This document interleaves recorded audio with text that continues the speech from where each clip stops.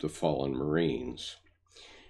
Today is Veterans Day, and you may think it odd that I am wearing my uniform today, but today I will be rendering honors to 30 veterans who have served and are now close to the end of their lives.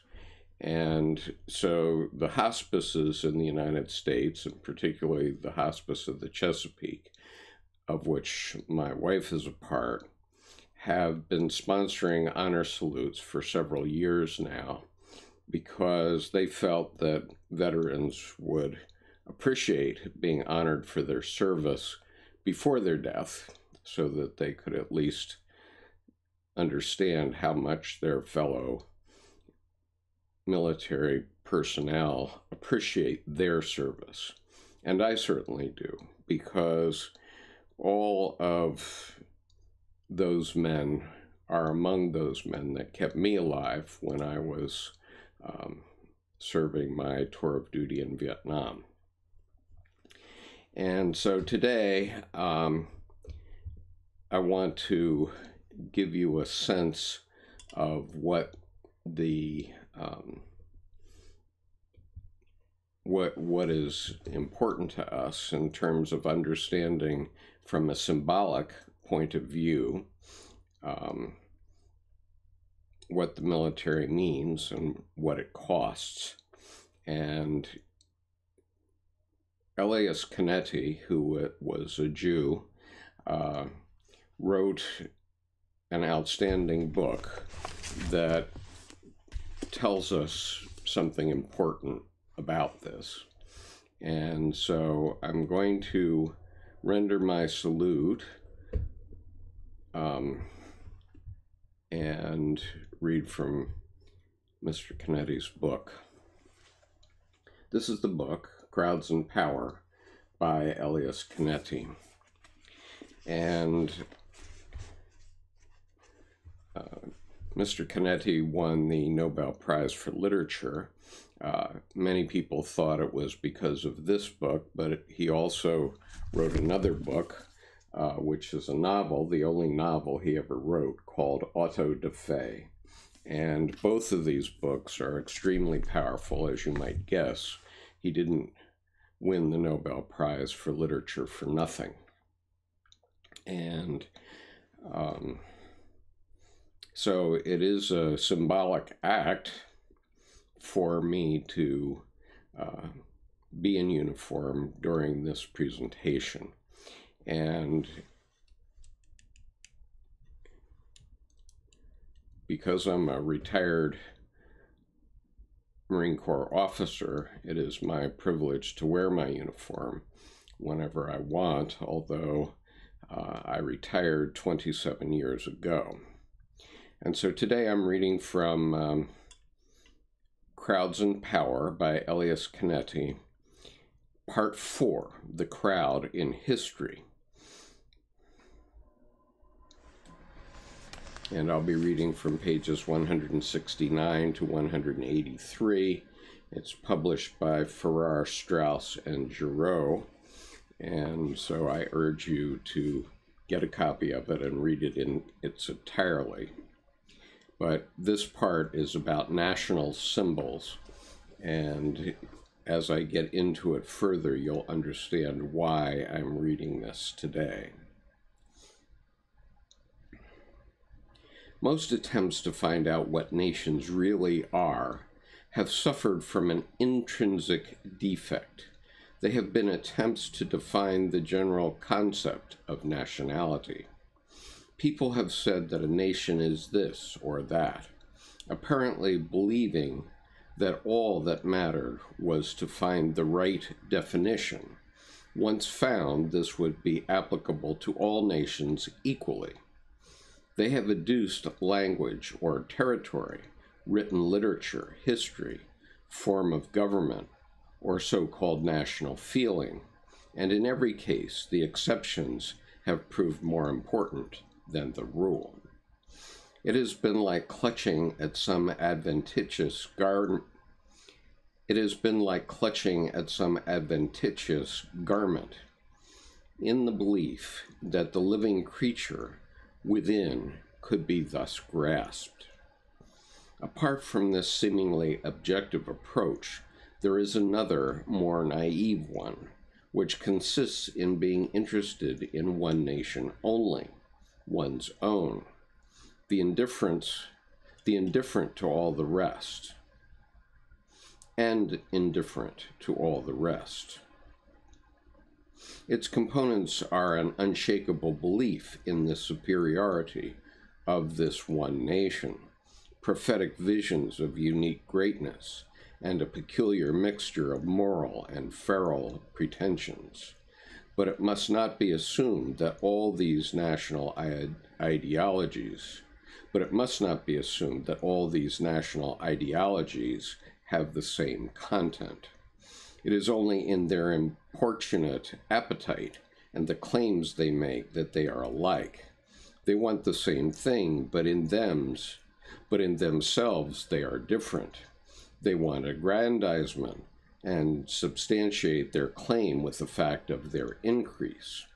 There is no nation, it seems, which has not promised the whole earth, and none which is not bound to inherit it in the course of nature. All the other nations who hear of this feel threatened, and their fear blinds them to everything except the threat. Thus people overlook the fact that the concrete contents of these national claims, the real ideologies behind them, are very different from one another. One must take the trouble to find out what is peculiar in each nation, and do it without being infected by its greed. One must stand apart, a devotee of none, but profoundly and honestly interested in all of them. One should allow each to unfold in one's mind as though one were condemned actually to belong to it for a good part of a lifetime, but one must never surrender entirely to one at the cost of all the others. For it is idle to speak of nations as though they were not real differences between them. They wage long wars against one another, and a considerable proportion of each nation takes an active part in these wars. What they are fighting for is proclaimed often enough, but what they fight as is unknown. It is true that they have a name for it. They say they fight as Frenchmen, or as Germans, English, or Japanese. But what meaning is attached to any of these words by the person using it of himself? In what does he believe himself to be different when, as Frenchman or a German, a Japanese, or an Englishman, he goes to war? The factual differences do not matter so much. An investigation of customs, traditions, politics, and literature could be thorough and still not touch the distinctive character of a nation, that which, when it goes to war, becomes its faith. Thus nations are regarded here as though they were religions, and they do, in fact, tend to turn into something resembling religions from time to time. The germ is always latent in them, becoming active in times of war. We can take it for granted that no member of a nation ever sees himself as alone. As soon as he is named or names himself, something more comprehensive moves into his consciousness, a larger unit of which he feels himself to be related. The nature of this unit is no more a matter of indifference than his relationship to it. It is not simply the geographical unit of his country as it is found on a map. The average man is indifferent to this. Frontiers may have their tension for him, but not the whole area of a country. nor does he think of his language distinctly and recognizably, though this may differ from that of others. Words which are familiar to him certainly affect him deeply, and especially in times of excitement. But it is not a vocabulary which stands behind him and which is ready to fight for, and which he is ready to fight for, and the history of his nation means even less to the man in the street. He does not know its true course, nor the fullness of its continuity. He does not know how his nation used to live, and only a few of the names of those who lived before him.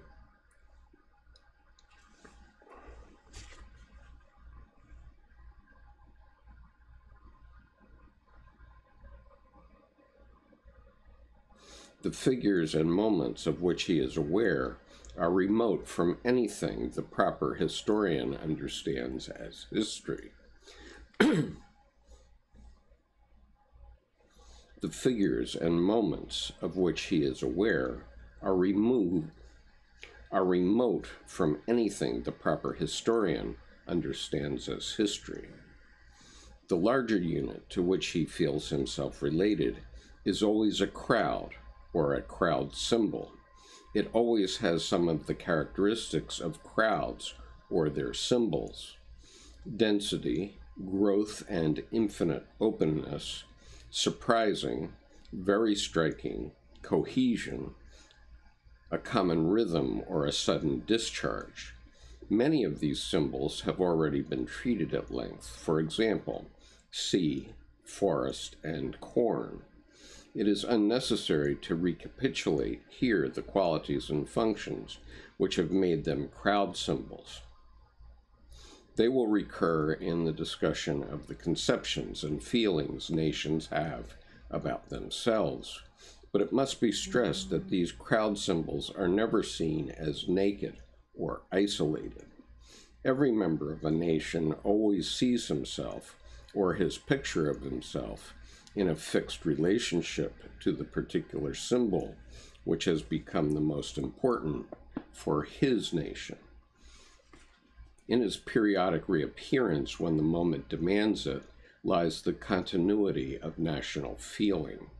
A nation's consciousness of itself changes when and only when its symbol changes. It is less immutable than one supposes, a fact which offers some hope for the continued existence of mankind. In the following pages, an attempt is made to consider a few nations with reference to their symbols. In order to follow the argument without bias, the reader should imagine himself back about 20 years. And this was written in 1960, so one should imagine himself back in 1940.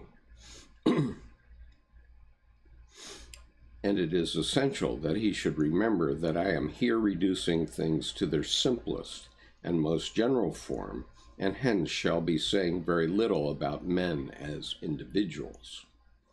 The English. It is advisable to begin with a nation which, though it does not make much public parade of its identity, yet undoubtedly retains the most stable national feeling in the world today. With England. Everyone knows what the sea means to an Englishman.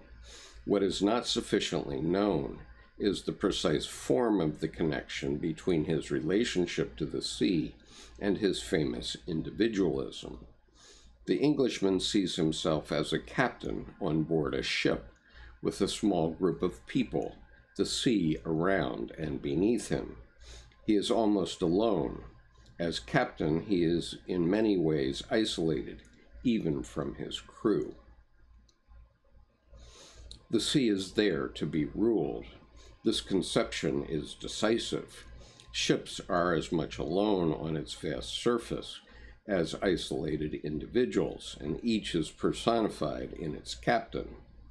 His power of command is absolute and undisputed. The course he steers The course he steers is a command he gives the sea. The fact that it is carried out through the medium of the crew makes people forget that it is actually the sea which has to obey.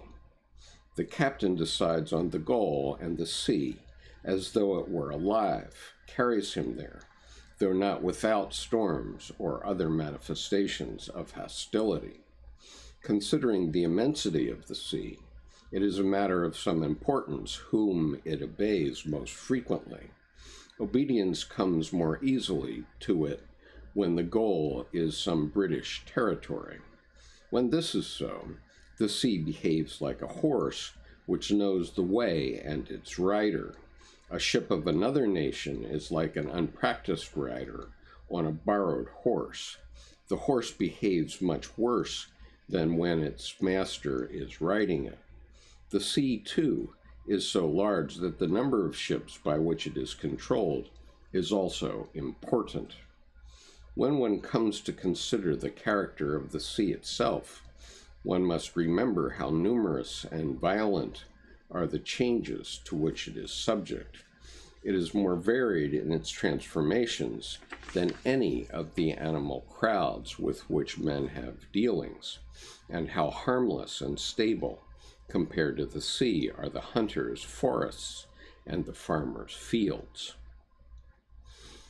The Englishman's disasters have been experienced at sea.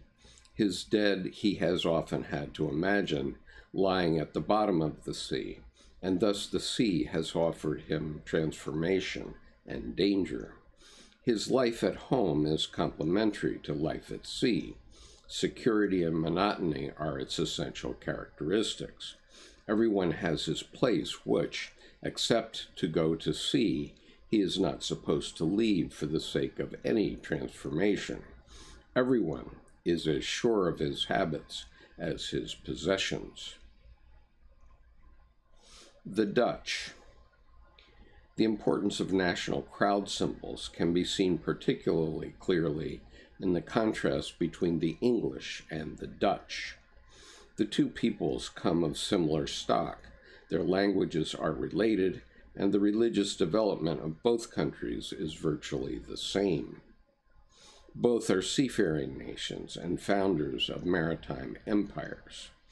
The destiny of the Dutch sea captain on a voyage of trade and discovery differed in no way from that of an English captain.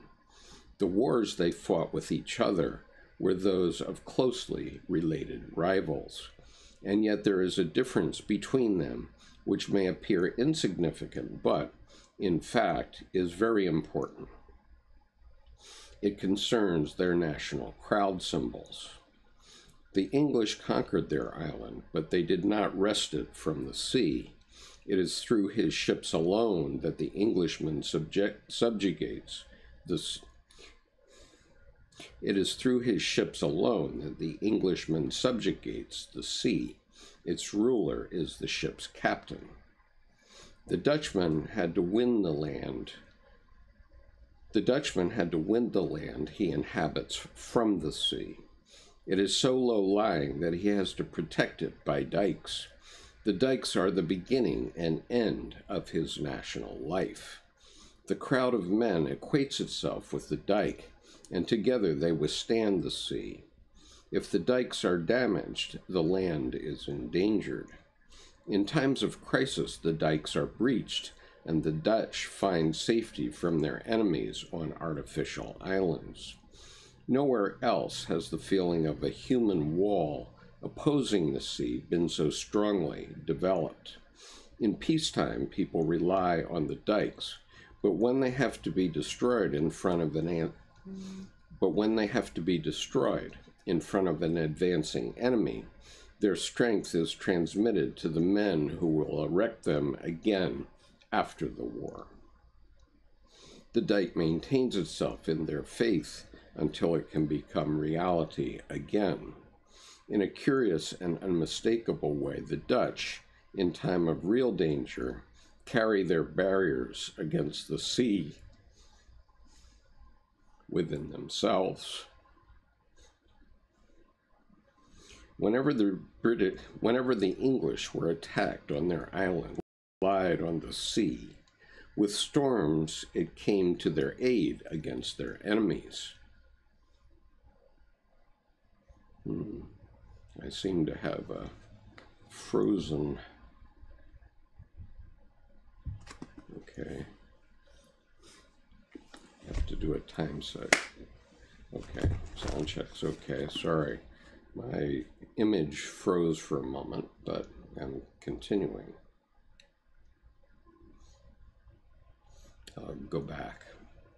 In a curious and unmistakable way, the Dutch, in time of real danger, carry their barriers against the sea within themselves. Whenever the English were attacked on their island, they relied on the sea. With storms, it came to their aid against their enemies. They were sure of their island, and in their ships, each of them felt the same security. The Dutch, on the other hand, always had danger at their back. For them, the sea was never entirely subdued. It is true that they sailed upon it to the ends of the earth, but it might always turn against them at home, and in times of extremity, they had to turn the sea even against themselves in order to keep back the enemy who threatened them. And I just mention as an aside here that during the 80 Years' War, which ended with the Treaty of Westphalia in 1648, it was customary for the Spanish Catholics to come to Holland every summer and try to beat the Dutch into coming back into Catholicism. The hard-headed Dutchmen refused that, and at the end of every planting season, they would flood their country, and the Spanish would go back to sunny Spain. That went on for 80 years.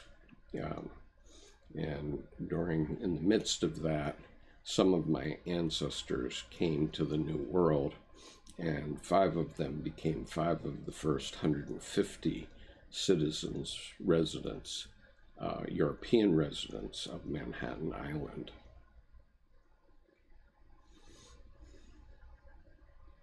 The Germans. The crowd symbol of the Germans was the army. But the army was more than just the army. It was the marching forest. In no other modern country has the forest feeling remained as alive as it has in Germany.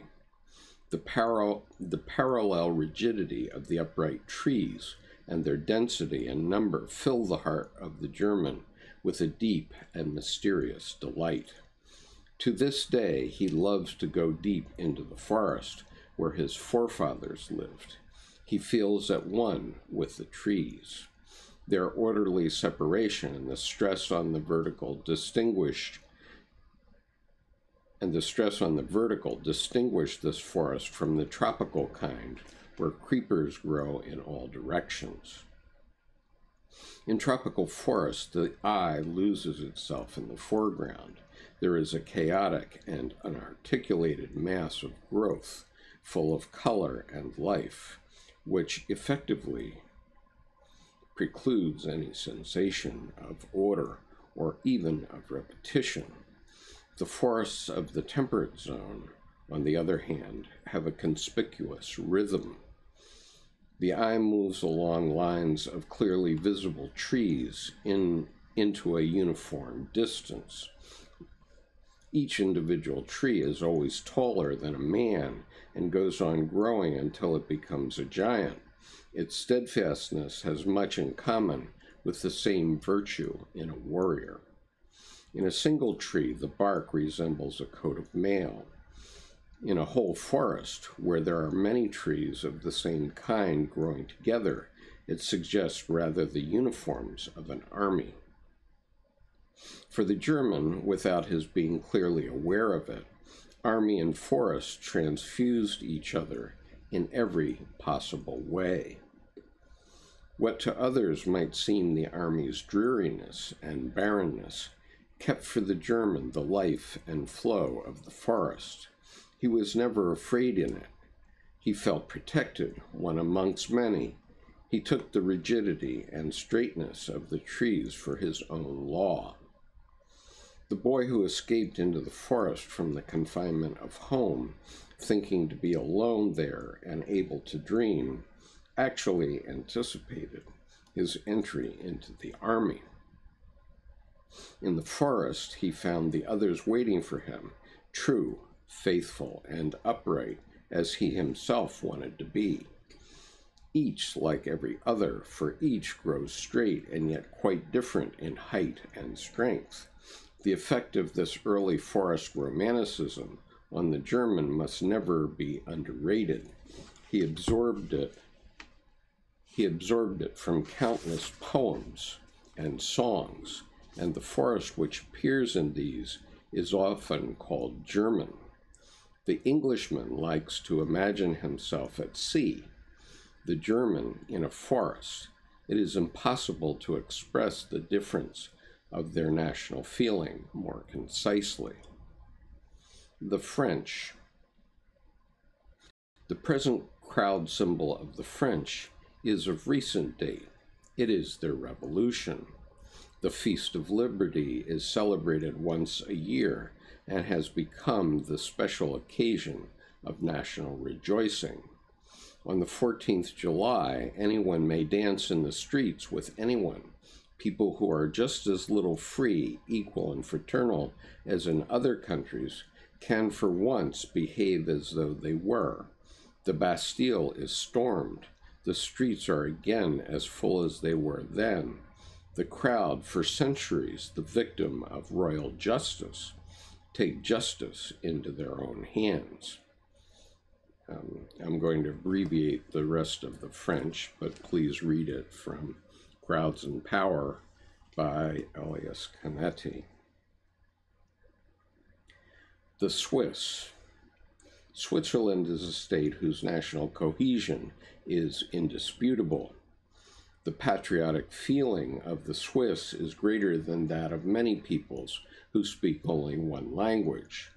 The 4 languages spoken in Switzerland, the diversity of the cantons, their different social structures, the division into 2 religious confessions, whose wars are still fresh in memory, none of this seriously weakens the national consciousness of the Swiss. But then the crowd symbol they have in common is their mountains. It is always before their eyes, unshakable and impregnable, to a degree equaled by no other national symbol. The Swiss can see the tops of their mountains from everywhere, but there are points from which the chain appears more complete. The feeling that from them all the mountains can be seen together endows such places with an element of sacredness. Sometimes on evenings which cannot be predicted in advance and over which man has no influence, the mountains begin to glow. This is their highest consecration. The difficulty of access to them and their hardness give the Swiss a feeling of security. The peaks are divided, but below the mountains are linked like the limbs of a single gigantic body. They are one body, and that body is the country itself. The Swiss plans for defense during the last 2 wars express this equation of the nation and the chain of the Alps in a curious way. In the case of an attack, all the fertile land, all the cities, and all the centers of production were to be left undefended. The army was to retire to the mountains and would only have fought there. People and country would appear to have been sacrificed, but Switzerland would still have been represented by the army of its mountains. The crowd symbol of the nation would have become the country itself. It is a special kind of dike which the Swiss have. They do not have to erect it themselves like the Dutch. They neither build it nor breach it, and no sea pounds against it. The mountains stand, and all the Swiss have to do is to know them thoroughly. Every section of them is climbed or traveled over. The Alps act like a magnet, attracting from all countries people who emulate the Swiss in admiring and exploring them. From whatever country they come, mountaineers are like devout Swiss. The army of them, scattered through the world, after brief periodic terms of service in the mountains, keeps the prestige of Switzerland alive. It would be worth exploring the extent of their practical contribution to the preservation of Swiss independence.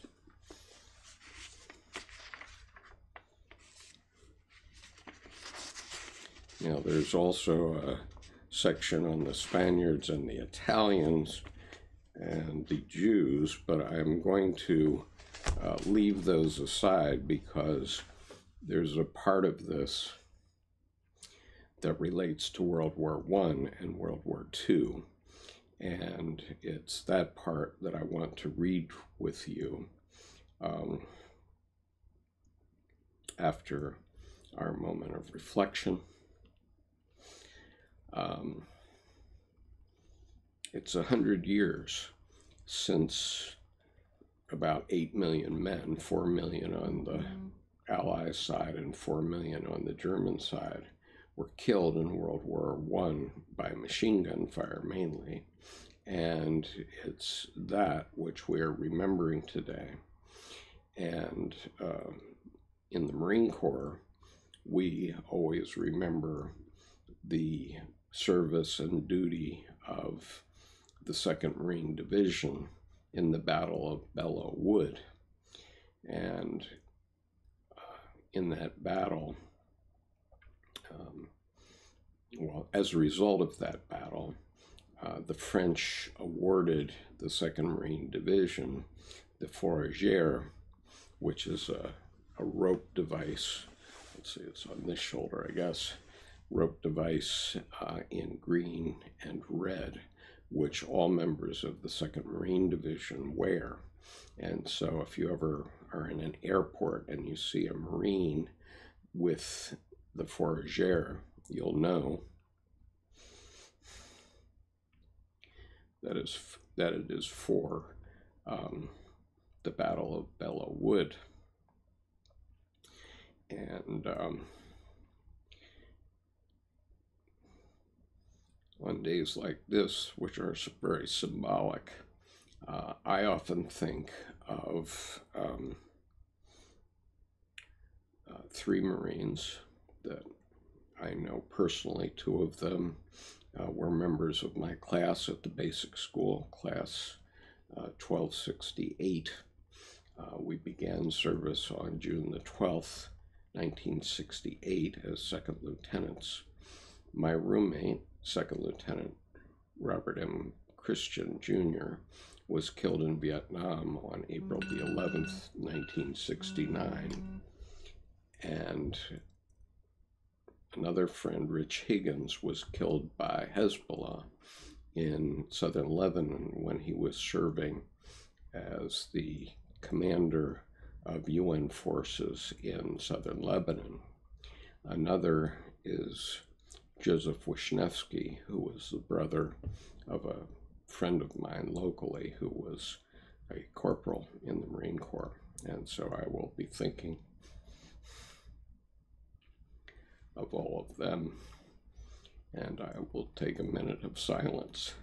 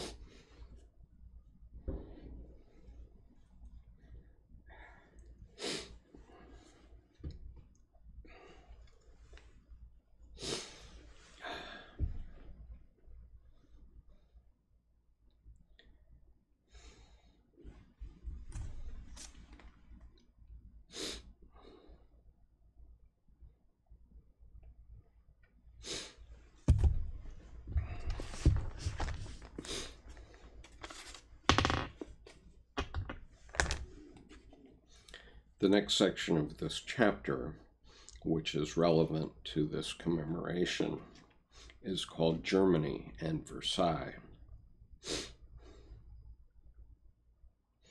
And I'd like to point out, since this is a Jung reading group, that Dr. Jung saw that World War II would come as early as 1919 because he saw it in the dreams and visions of his patients.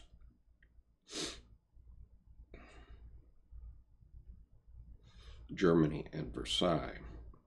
In order to clarify as much as possible some of the concepts I have formulated, I propose to add here a few words about the crowd structure of Germany, the Germany which, in the first third of this century, astonished the world with formations and tendencies of an entirely unprecedented kind, whose deadly seriousness went completely unrealized at the time, and which are only now beginning slowly to be understood. The crowd symbol of the United German Nations, which formed after the Franco-Prussian War of 1870 to 71, was and remained the army. Every German was proud of the army, and it was only a few isolated individuals who were able to remain outside the influence of this symbol. It was the war which supplied even a universal thinker like Nietzsche with the stimulus of his chief work, The Will to Power. The sight he never forgot was that of the cavalry squadron.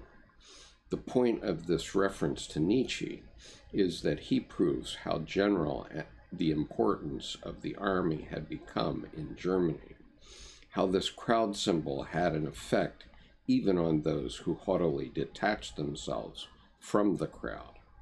Bourgeois and worker, peasant and scholar, Catholic and Protestant, Prussian and Bavarian, they all saw the army as the symbol of the nation.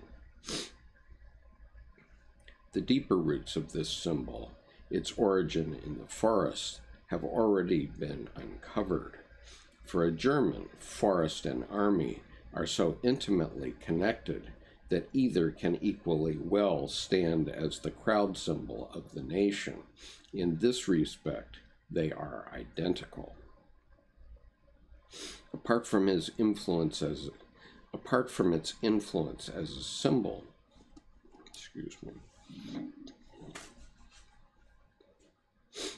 Apart from its influence as a symbol, the army did also exist in a concrete form, and this fact was of decisive importance.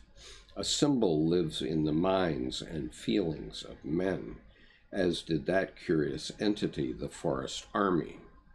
The actual army, on the other hand, in which every young German served, functioned as a closed crowd. The belief in universal military service, the conviction of its profound significance, and the veneration accorded it, had a wider reach than the traditional religions, for it embraced Catholics and Protestants alike. Anyone who excluded himself was no German. I said earlier that it was only in a very limited sense that armies could be called crowds. This, however, was not so with a Germany. This, however, was not so with a German. The army was by far the most important closed crowd he experienced. It was closed because those belonging to it were either young men of certain age groups only who served for a limited period, or professional soldiers, but every young man passed through it at some time and remained inwardly linked to it for the rest of his life. The Prussian Junker caste, which provided the greater part of its officers, acted as the crowd crystal of this army. It was like an order of chivalry with strict, though in this case unwritten, laws, or like a hereditary orchestra, thoroughly familiar with the music with which it has to infect its audience. On the outbreak of the First World War, the whole German people became one open crowd. The enthusiasm of those days has often been described. Many people in other countries had been counting on the internationalism of the Social Democrats and were astounded at their failure to act. They forgot that the Social Democrats, too, bore within them this forest army symbol of their nation, that they themselves had belonged to the closed crowd of the army, and that whilst in it, they had been under the command and influence of a highly disciplined and immensely effective crowd crystal, the Junker and officer caste. Their membership of a political party carried very little weight in comparison with this. But those first August days of 1914 were also the days in which National Socialism was begotten. Hitler himself is our authority for this. He later described how, at the outbreak of war, he fell on his knees and thanked God. It was his decisive experience, the one moment at which he himself honestly became part of a crowd. He never forgot it, and his whole subsequent career was devoted to the recreation of this moment. But from outside, Germany was to be again, as it was then, conscious of its military striking power and exulting and united in it. But Hitler would never have achieved his purpose had not the Treaty of Versailles disbanded the German army. The prohibitions on universal military service robbed the Germans of their most essential closed crowd. The activities they were denied, the exercises, the receiving and passing on of orders, became something which they had to procure for themselves once again at all costs. The prohibition on universal military service was the birth of National Socialism. Every closed crowd which is dissolved by force transforms itself into an open crowd to which it imparts all its own characteristics. The party came to the rescue of the army, and the party had no limits set to its recruitment from within the nation. Every single German, man, woman, or child, soldier or civilian, could become a National Socialist. He was probably even more anxious to become one if he had not been a soldier before, because by doing so, he achieved participation in activities hitherto denied him. Hitler used the slogan, the Diktat of Versailles, with unparalleled and unwearying monotony, and many have marveled at its effectiveness. Repetition never weakened it. On the contrary, it grew stronger with the years. What was the actual content of this slogan? What was it that Hitler passed on to his audiences by it?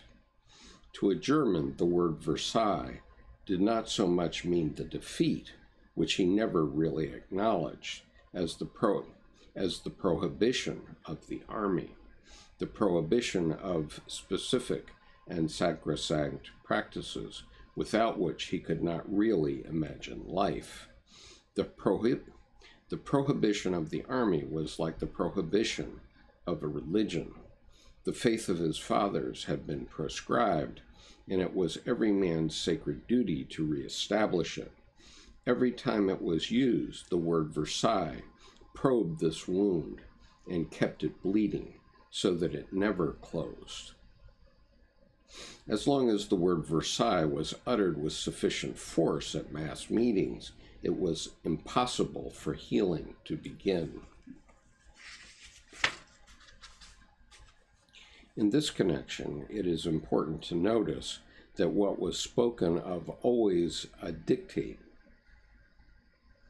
What was spoken of was always a diktat and never a treaty.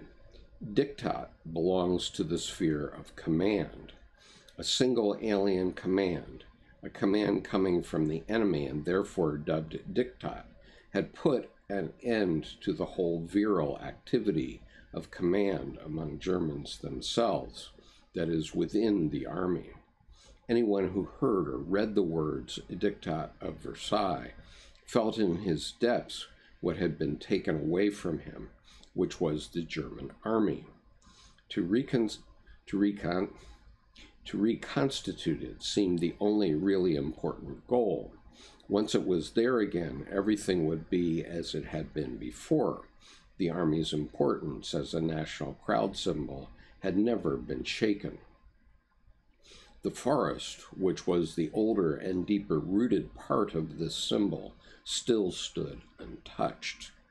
The choice of the word Versailles as his central slogan was therefore particularly fortunate from Hitler's point of view. Not only did it remind the Germans of the latest painful event in their life as a nation, of the prohibition of general conscription and the suppression of the right to an army in which every man could serve for a few years, but it also summed up other familiar and important moments of German history. It was at Versailles that Bismarck had founded the Second German Empire. The unity of Germany had been proclaimed there in the moment of elation and irresistible strength following a great victory, and the victory had been won over Napoleon III, who regarded himself as the successor of the great Napoleon and the inheritor of his spirit, and who had risen to power through the veneration accorded to his legendary name. But Versailles was also the seat of Louis XIV and had been built by him. Of all the French rulers before Napoleon, Louis XIV was the one who had most deeply humiliated the Germans.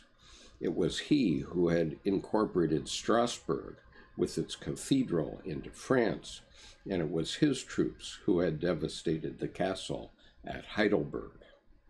Thus, the proclamation of the German Empire at Versailles was a belated victory over both Louis XIV and Napoleon together, and it had been won alone, without the help of any ally.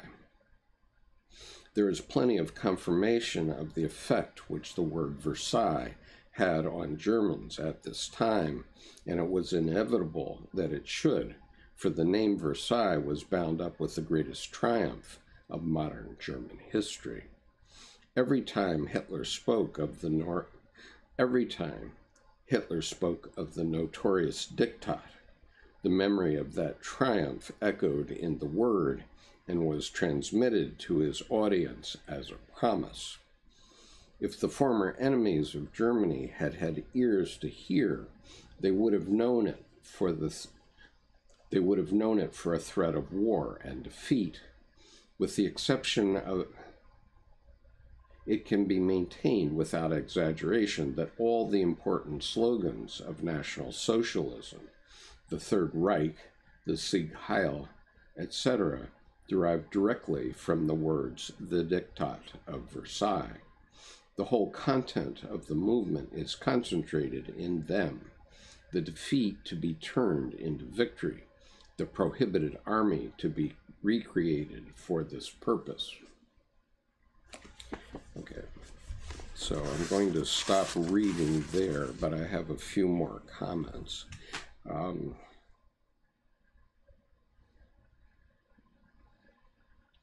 After World War I, the United States put very punitive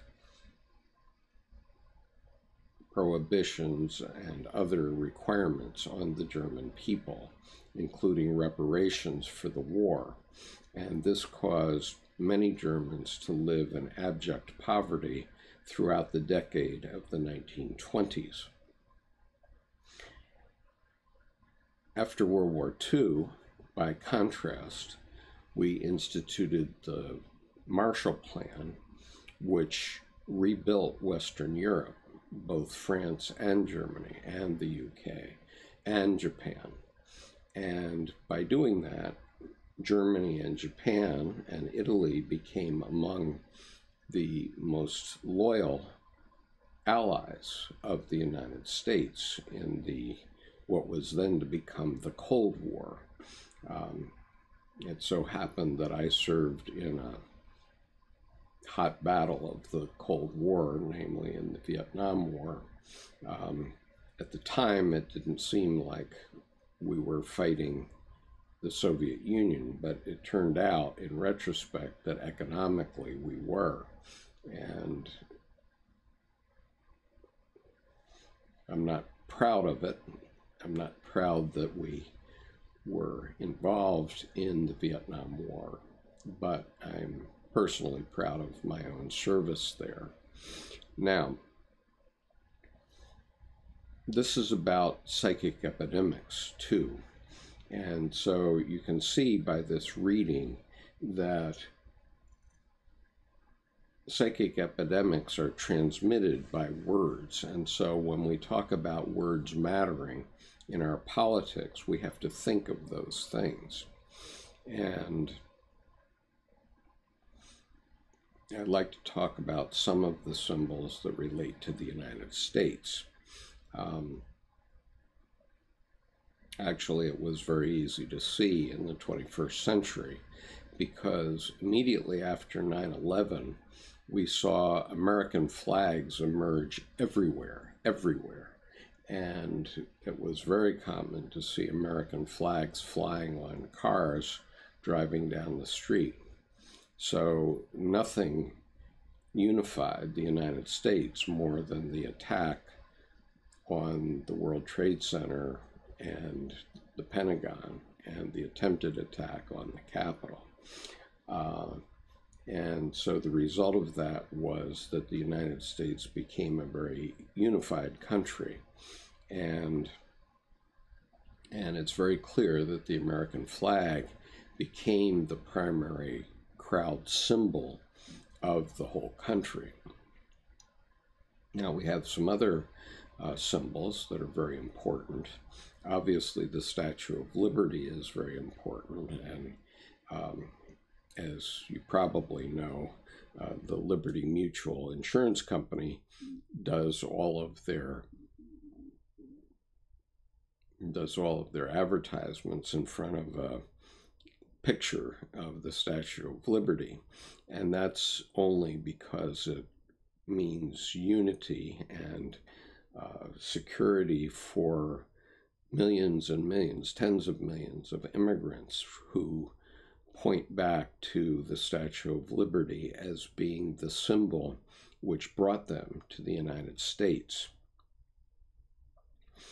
And as we still see, people from around the world keep trying to come and want to come to the United States, and we want them to come because we take in 1.5 million immigrants every year intentionally because they add to the dynamism of the country.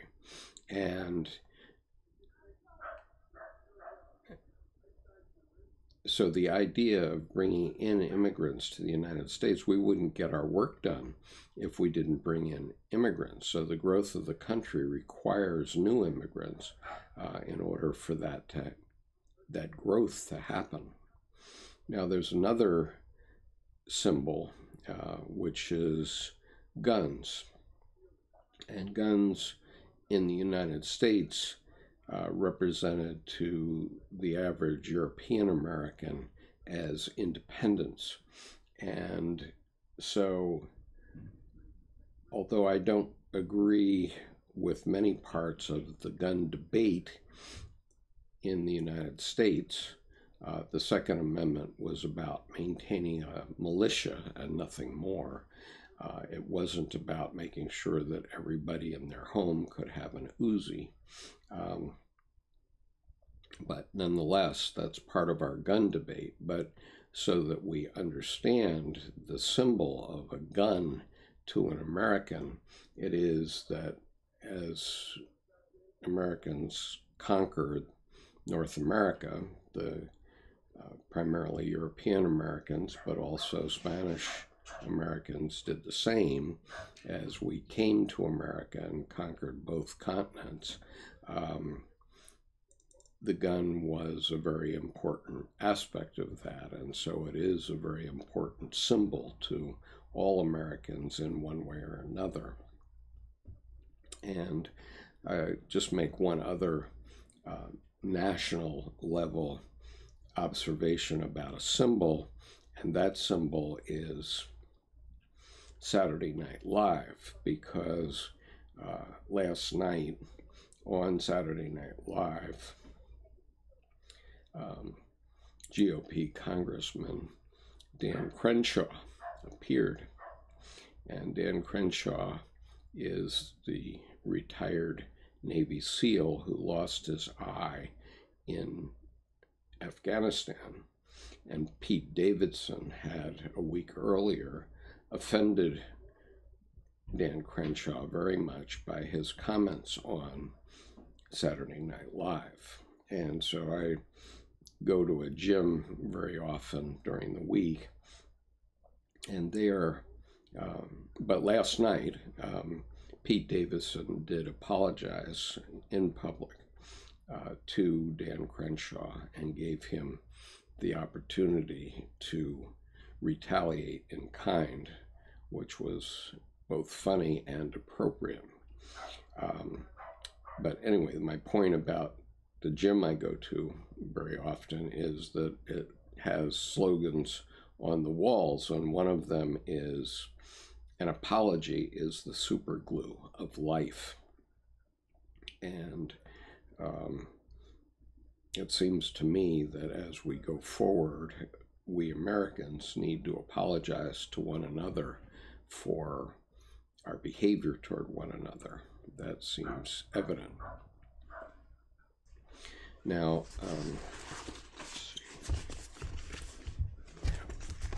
okay, so at the U.S. Naval Academy, there are many symbols, and one of the important aspects of the service academies in the United States is that they bring Americans from every state. In other words, every congressman and senator is granted nominations to the Naval Academy, West Point, the Air Force Academy, the Coast Guard Academy, and Kings Point. And the result of that is that we maintain our ability to understand one another across our national boundaries, which are states. And so the mixing together of all races, religions, national origins, and areas of the country at the service academies has provided a true strength of the United States.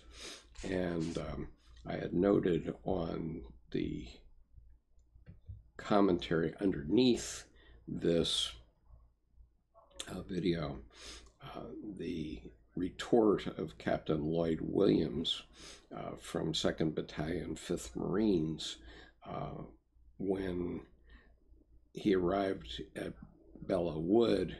The French were in retreat, and they wanted the Americans to fall back and create positions in retreat.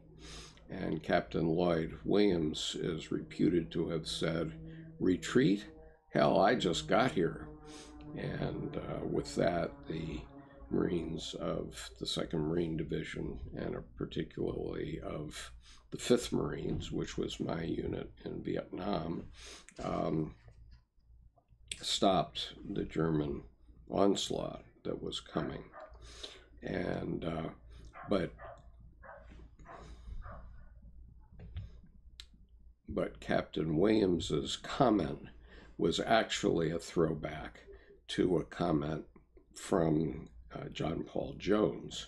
And so at the U.S. Naval Academy, in the crypt underneath the chapel, which is the Cathedral of the Navy, and it is built on the form of a European chapel, but below it is the crypt of John Paul Jones, who was the founder of the U.S. Navy. And John Paul Jones is famous for having been in a battle with a British ship during the Revolutionary War. His ship was Bonhomme Richard, and the British ship was HMS Serapis. And in the course of the battle, Bonhomme Richard was mortally damaged and was sinking. And the British captain called across to John Paul Jones, because fighting was at very close quarters in those days, called across to him and said, "If you surrender, I will save your crew." And John Paul Jones's famous reply was, "Surrender hell, I have not yet begun to fight."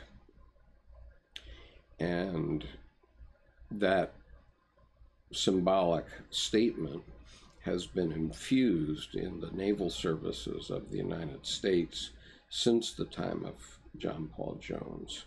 And so, for what it's worth. And let's see. And one other thing that's significant about the Navy is that the Navy hymn is very famous, but it has very strong Jungian connotations. So I want to share that. The words of the first verse of the Navy hymn for you right now, so that you can understand the connection here.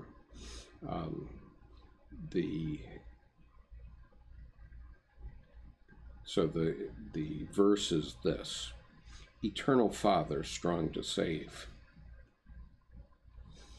whose arm doth bind the restless wave, who bids the mighty ocean deep its own appointed limits keep.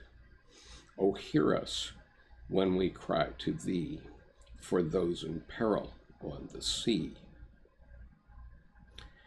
And now let me go back and give you a Jungian connotation of this. Eternal Father, strong to save is a reference, obviously, to God or the God image in oneself, whose arm doth bind the restless wave. Here we might think of the restless wave as being humanity itself, who bids the mighty ocean deep. Here we could refer to the ocean deep as the deep unconscious, and so the importance of depth psychology. Its own appointed limits keep. Here are the limits of the unconscious by the conscious, and so even the unconscious has limits. And finally, or not quite finally, oh, hear us when we cry to thee.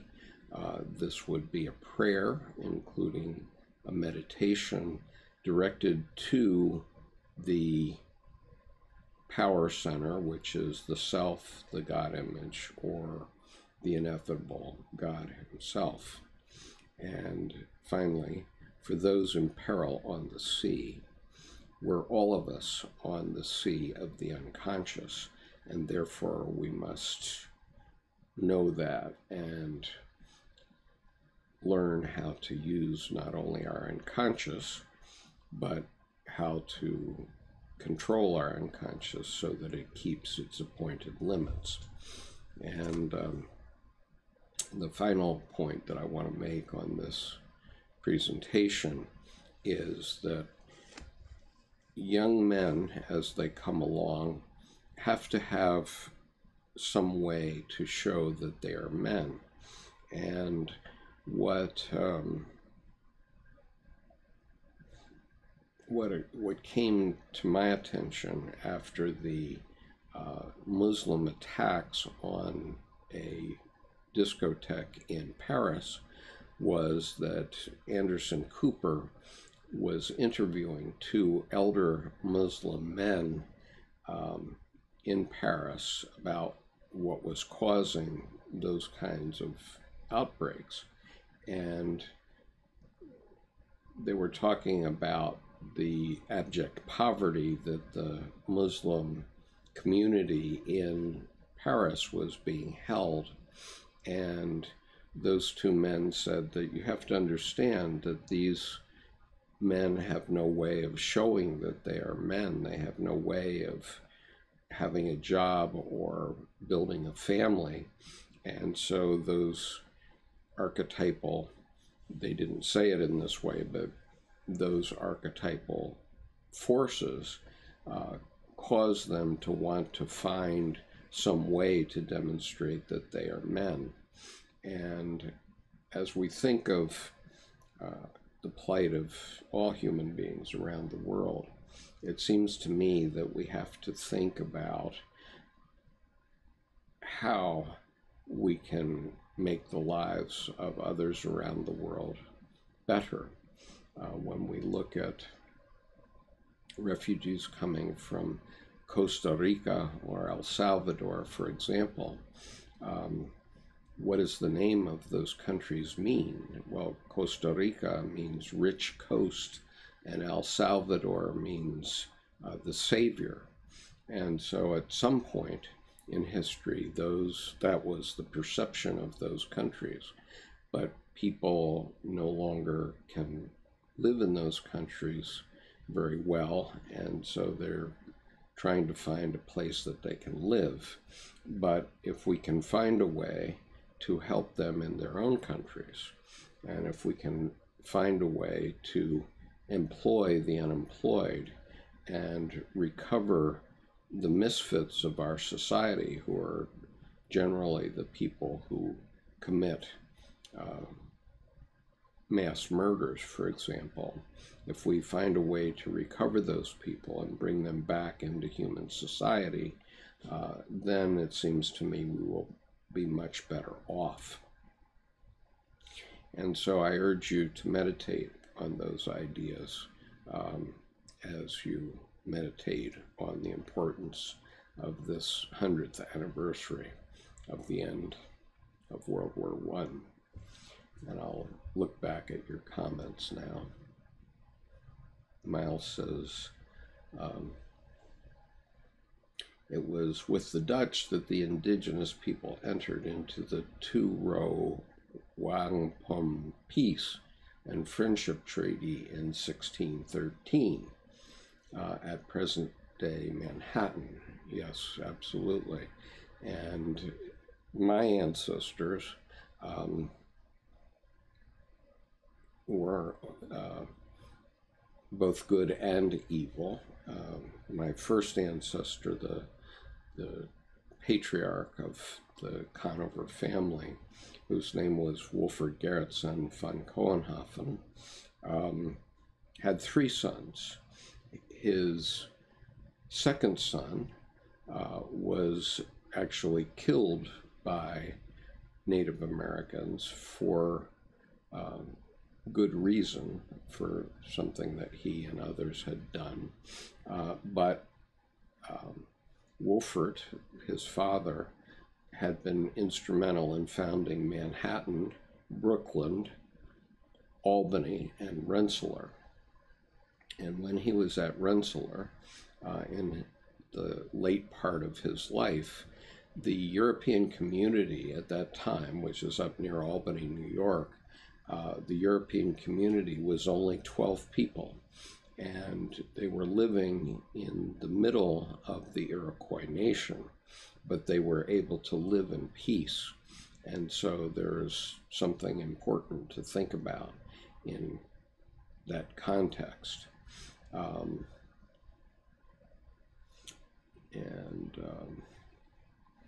Jebediah says, God bless all those who served, and everyone sacrificed everything to defend those who they loved in World War I. Miles says, fascinating to learn this history, Skip. Thanks. I was at Versailles this summer. Your reading makes me more aware of its significance over just a work of architecture and interior decor, a way for young men to show they are men. I wrote that down.